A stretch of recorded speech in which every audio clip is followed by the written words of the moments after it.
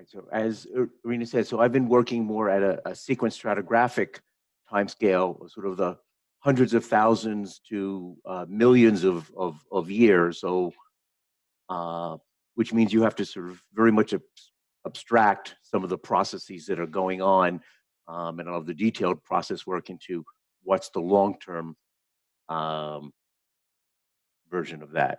And so, as Irina said, I've been working on this particularly with Eric and Greg here, trying to build this into Land Lab.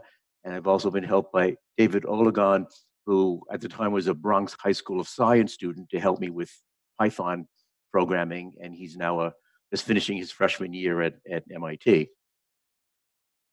So the original, and I should say this project actually got its genesis the last time I came to the systems meeting and met with Eric and Greg, and we created a proposal to work on an area in Western Turkey. So in Western Turkey, is Arabia is hitting Turkey, which is moving out west, and then you have a subduction zone here that's pulling this way, and in here in this kink, what's happening is Turkey is undergoing north-south extension. So this ragged edge, western edge of Turkey, is a result of a north-south extension producing all these bays and promontories. And the collaborators that I have in Izmir collected some beautiful high-resolution seismic data there, where I hope you can see where there are various sequences that we believe are the 100,000-year cycle mapped out. And some of them, like if you follow this teal one, you can see it going down due to the subsidence because there's a rift basin just out of the page here. But then it comes back up, and here's the cliniforms up on the shelf, and then it's dropping down. So the sequences have obviously been warped by the tectonics. And so, I mean, obviously this is subsiding, but is this part simply stable with other parts subsiding around it, or is this actively uplifting? This is certainly related to a transpressional fault across here. This is the location of the line. And so the idea was to use sequence stratigraphic models to model the stratigraphy and try to back out the tectonics and relative subsidence rates. And I previously, as part of Stratiform and Eurostratiform, created a sequence stratigraphic model that was the basis for this one, and it is completely undergone bit rot. It was built with a GUI that no longer works on any modern computer. Okay, but some of the basic stuff underlying it, it produced models that at least made pretty pictures, where you can see things like how the shore face is prograding with the sea level fall, as well as the depositional shelf edge, and you get interesting effects like, even as sea level rises and the shoreline starts regressing, the depositional shelf edge can still be prograding, being driven by the sediments that are being eroded by the transgression. The pictures, and it, like many other models, can produce sort of the three main erosion surfaces that you see in stratigraphy. There's the subaerial erosion surface, which is the sequence boundary, but it also produces a marine erosion surface that's usually mostly bypassed, not very much erosion across the shelf when sea level falls, and a transgressive ravinement surface as the shoreline advances and erodes across the top of it. And we're able to use that in a couple of places while it still worked. So in the Eel River on sort of the tens to hundreds of thousand year time scale, and some models in the millions year time scales. Like I said, it is gone in terms of effectively being able to run. And so the idea was to create this now within Land Lab and take advantage of Python programming and uh, and all the capabilities that are built into LandLab to hopefully make it easier to port it to something that's usable.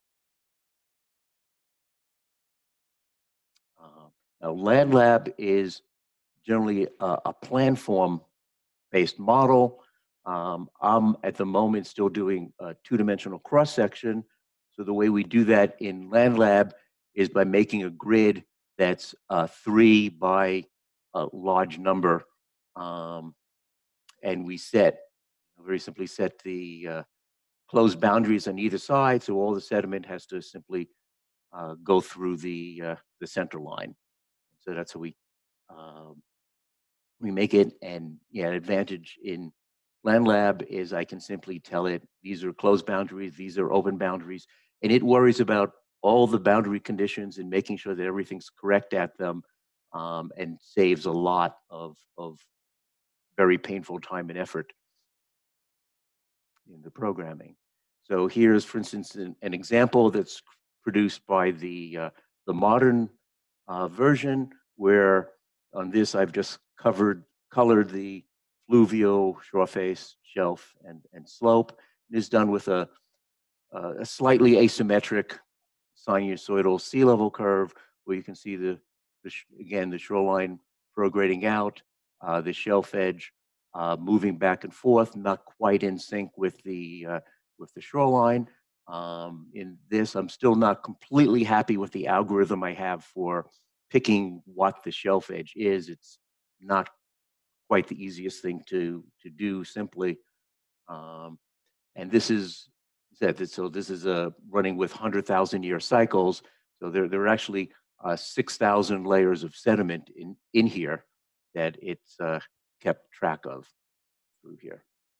I can also produce Wheeler diagrams. So this is looking at distance versus time, and the blue is showing you where there are sediments that are being produced, with the darker colors being the thicker sediments, and the gray representing sediments that were deposited and then were subsequently eroded. And the one on the right is similar, but unlike the older version, we have now a very simple but working two lithologies. So we just have sand and mud.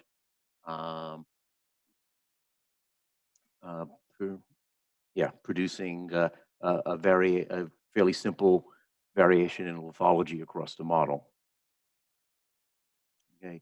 Here, for instance, is a model where instead of a relatively sinusoidal, I put in the oxygen isotope curve from Lysecki and Ramo, where I've just converted it to directly to a sea level curve, even though I know there are temperature effects and it's not the actual sea level curve.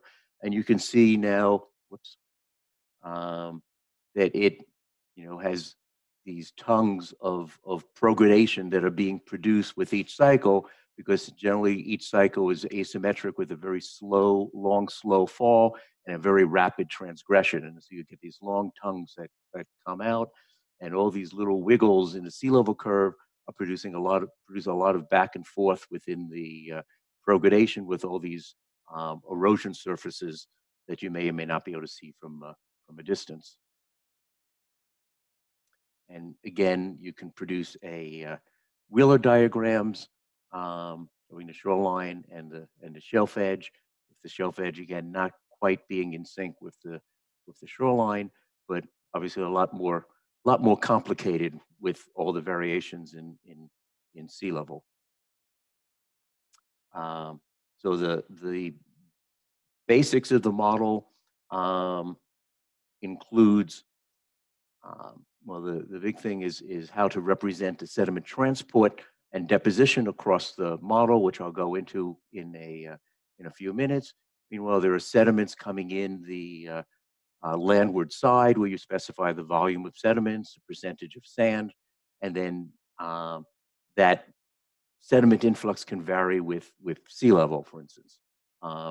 You read in subsidence through a file, sea level either through a simple sinusoid or a file, and we have flexural isostasy. Compaction, we have the routines already exist but we haven't connected it up. I was afraid to break the model before this meeting. Because I'm sure once I do, there will be all kinds of things that will have to be repaired. And so it's still in a state of flux where there's a few more things that we have to, add in and adjust and debug. But hopefully soon it will be, publicly available through systems. So the input parameters come in through a YAML file, which is yet another markup language. So there are various sets that talk about how to time step through the model, the shape of the grid, where to output the file, which come out as netcdf files, where to get the bathymetry and the sea level, the subsidence, various parameters for the sediment transport, and the properties of the sediments. Probably more parameters will get added as time goes on. So breaking this down, that's what it was. Essentially, on the coastal plain, I follow Chris Paola's long-term model of essentially a linear diffusion with, as you increase the river flow from precipitation towards the coast, the diffusivity increases towards the coast, and you can set a basin scale for how much. And then I use Alan Niederroder's model for a nonlinear diffusion for the shelf. So the transportation in the marine regime is obviously some kind of nonlinear advection diffusion scheme, and people like John Swenson used a more advective model. I've used a more diffusive model. I think both of the models produce a lot of very similar things, because I think a lot of the features that you see at the sequence stratigraphic scale are relatively robust relative to the details of the model. But this model does have some nice features that I'll show in a moment. The failure on the slope, we haven't yet added in, but we'll probably add in some kind of simple scheme for collapse of the slope when it gets too steep. And I'll show right now we have just almost more of a placeholder for the hemipelagic mud deposition that I really like to improve, and I welcome anyone who wants to help me improve it to join me in this. So onshore, as I said, it's simply a nonlinear diffusion with a linearly increasing diffusivity. When I go and forgetting the lithology onshore, this is a scheme that was produced by Juan Fideles and Chris Paola, where essentially, as we've seen earlier today, channels tend to accumulate the sands and grow faster than the floodplain. And so based on the model parameters, it calculates a channel belt aggregation and a floodplain aggregation relative to the mean sedimentation rate. And, and assuming that channels avulse when they become super elevated, it calculates then the number of avulsions per time step to figure out how the sand and mud are distributed, and calculates an average sand fraction. This is a two-dimensional model, so this is essentially averaging across this width of the basin. Offshore, it's this nonlinear diffusion that Alan Niederroder devised, where basically diffusivity is a function of both distance and water depth, with some with small terms added in to help keep things from blowing up near the shelf edge. And then I've added in an exponential decrease in the diffusivity below a wave base. One of the nice things about this essentially makes a dynamic diffusivity that varies as you prograde and regress. So that what you find is that when the system is prograding, the shore faces tend to be taller and steeper. when they're transgressing, they tend to be shorter and flatter.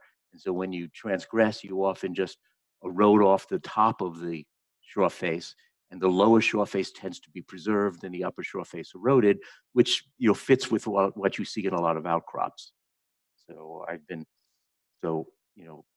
don't know if there's a better schemes out there, but this certainly produces things that seem realistic to me.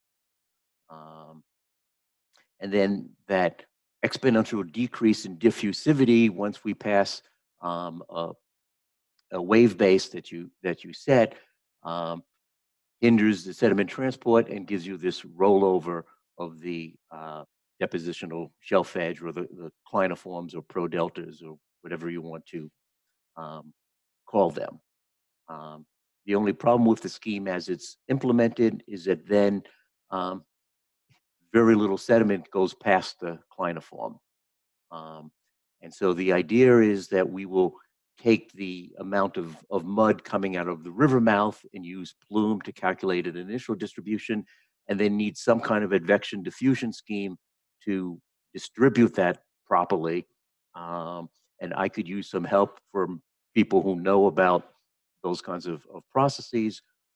Right now, as a placeholder, what we've done is just a simple scheme where the mud starts getting deposited from wave base and increases, and then peters out as you go farther from shore, which makes a nice tail onto the system, but clearly could be very much improved to produce something a lot more realistic.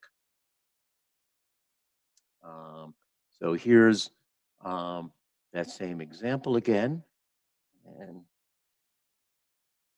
here's just showing it in a movie of sea level going up, so you can see sea level going down and the shelf prograding out in front of it.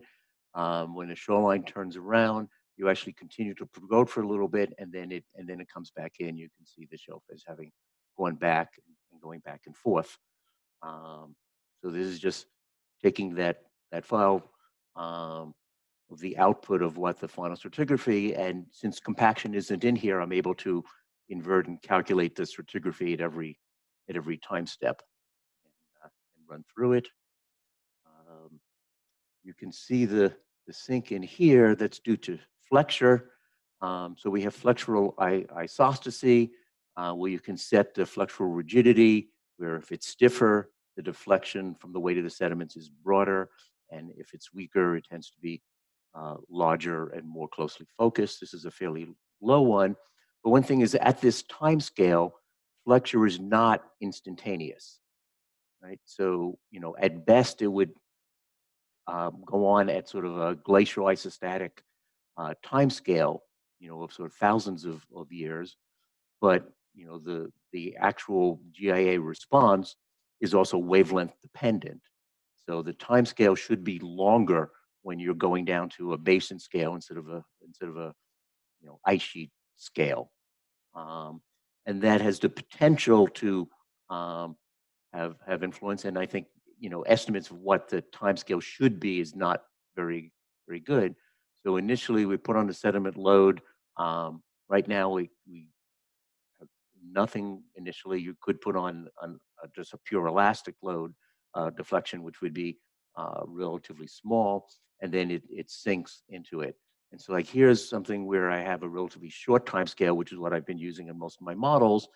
But if, for instance, the response time becomes long, comparable to the sea level cycle, then what happens is, this is prograding out, and the area behind here is still subsiding. When sea level was up here and you were depositing up here, it wasn't getting the isostatic load.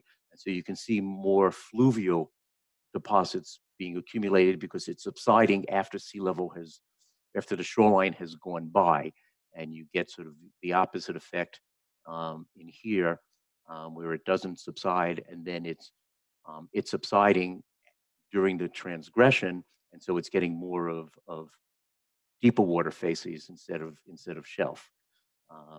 So this is something where the response time of the isostasy and sea level cycle can interact when they start getting close in time.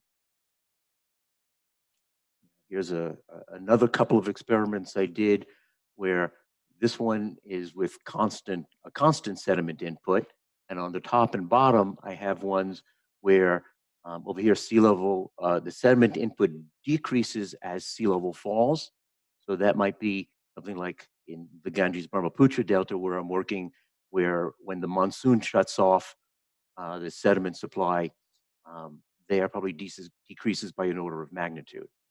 And so, there's more sediment at the high sea level, and you can see the larger, more fluvial, and you can see the shore faces becoming thinner and much less of the shelf because there's less sediment coming in then.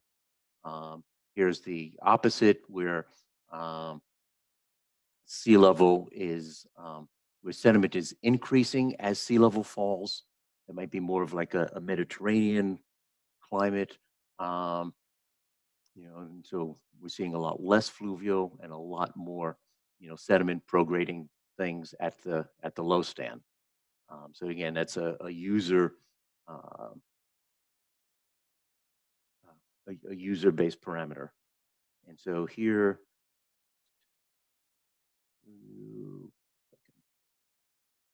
is another movie.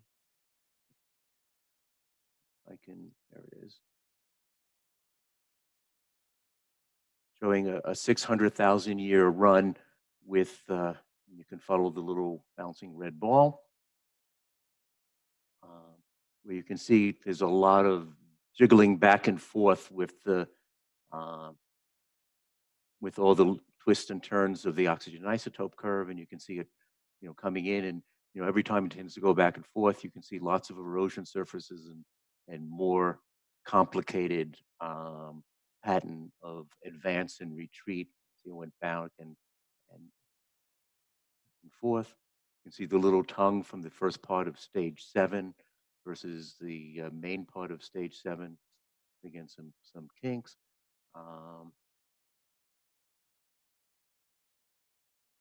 And then here comes the big final Holocene transgression across the whole thing. And so you can see again these multiple tongues related to the long-term sea level curve. If I take the same model and run it, not with the last 600,000 years, but 600,000 years earlier in the Pleistocene, when the 40K cycle was dominant, I get something like this, where it's lots of very fast patterns and not as much variation in sea level, and you're tending to get much more vertically stacked fluvial shore and shelf deposits. So I can actually, yeah, so here you can compare the two. You can see overall over the last 600,000 years, sea level has on average been lower, and so the entire package is a little bit farther seaward in here. And then for another variation, I did this. These models are run with a fairly rapid subsidence so that these nice tongues of sea level are fairly are visible and not, well, I'm offshore New Jersey where, there's almost no subsidence and a lot of them are just eroding and repeating each other and amalgamated. So here's one where I cut down and got rid of the shoreline and smoothed out the initial topography, and you can see over this much more of an overall progradation of the system as it progrades across this ramp. So there's enough of a ramp to give you this accumulation, but you can see the difference. In fact, I had to move the sea level curve to the other side because it was covering it. In terms of tectonics, we haven't yet started to model the Gulf of Kusadasi field area. I'm actually going there in 2 weeks to visit the area and collect and get a Kingdom Suite version of the project with all the interpreted seismic lines. But meanwhile, I'd also in that area been working in the Marmara Sea, uh, where uh, what we found is in this rift basin is that there's a series of beautiful prograding low stand deltas. And what happens is most of the main rift basins are here, but there's an extra one here. And so this area here in the southern shelf is marine now, but during low stand, this becomes exposed and the rivers come and dump the sediment over this fault. And so when that uh, jump over the fault is not too high, we've seen a series of low stand deltas prograding off during low stand, and then it transgresses back. So I just tried making a model where I put that kind of backward subsidence in here to produce these tongues of um, of shallow prograding shore face. It's not yet tuned to match this, but was more of just a proof of concept to make sure that I can make it work. Um, I also the Marmara Sea becomes disconnected from the world ocean when sea level fall.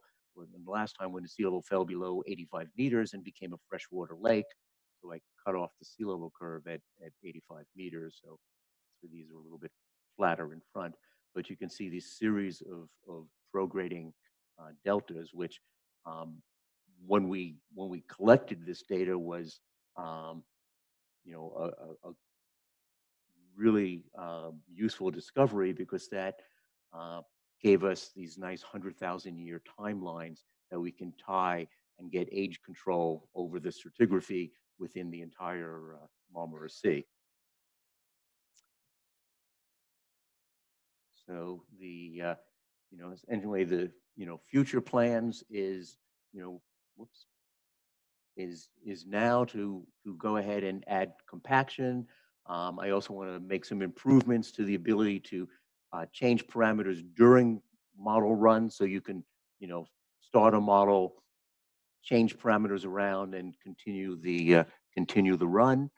For instance, in my field area, I don't know if that uplift, you know, perhaps started partway through the time period I'm looking through, um, or if there's a river capture and sediment influx increases.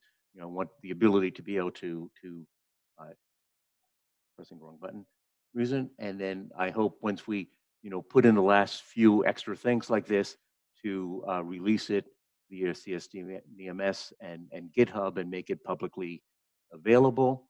Um, on a slightly longer term, I'd love some help to improve the mud transport across the shelf in deeper water. So I want to add some kind of slope failure and simple turbidite.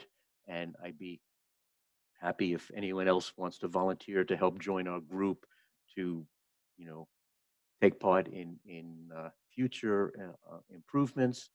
On the longer term, we actually have a proposal to couple Mark Person's fluid flow modeling through this, so that as sea level changes go on, we can pump um, um, fluids through the system to look at where there's both fresh and saline groundwater entrained in the systems. Because, for instance, off of New Jersey, there is fresh to brackish water up to 70 kilometers offshore in the sediments. In Bangladesh, where I do a lot of work, the Holocene section in the southwest is primarily saline, but underneath in the Pleistocene, there is fresh groundwater. And so we'd like to try to adapt this to model those places. I talked about this for at Lamont, and there was a suggestion. Well, what about coastal deposits? Can you get more detail in that, and perhaps in an estuarine module or organic matter preservation? And the system is written relatively modularly, so that I hope if people want to help develop new modules, that we can plug them in relatively painlessly. And of course then perhaps down the road, if people want to work on carbonates, and Greg has certainly suggested 3D. I think 3D will be a lot bigger job and probably require a whole new proposal to go that way. But LandLab is inherently 3D, and so since it's built in LandLab, it should be at least possible to turn this into a 3D publicly available system, because there are some 3D sequence stratigraphy models or models, but some are for shorter time, and longer time ones, a lot of them are proprietary. So, so I wanted to present, where we are, right now, and certainly welcome anybody who wants to come in and help us improve this, or just wants to use it to, yeah, talk to me later. Thank you. Thank you.